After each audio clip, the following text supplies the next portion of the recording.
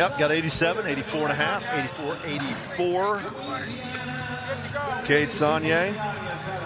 Well, he's just a rookie. First trip to the national finals. He's 24 years of age, part of that rookie class that really, really good. This next wave of bareback riders are going to be bigger, better, and badder. Yeah, no kidding. Came here number 3 in the world when he got to town. Just because of this right here. He is so talented.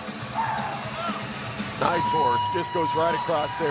In my opinion, that's just good. See Kade, he's going to lean forward a little bit, work those binds out of that hand. But watch his feet. That's what the judges are watching for right through here. I mean, he is just so far ahead of this sorrel. Really pretty bareback ride again for Sonnier. Going to put him at the top of the leaderboard. He's going to wind up in a tie with Tim O'Connell. So 287s, an 84 and a half, and 284s.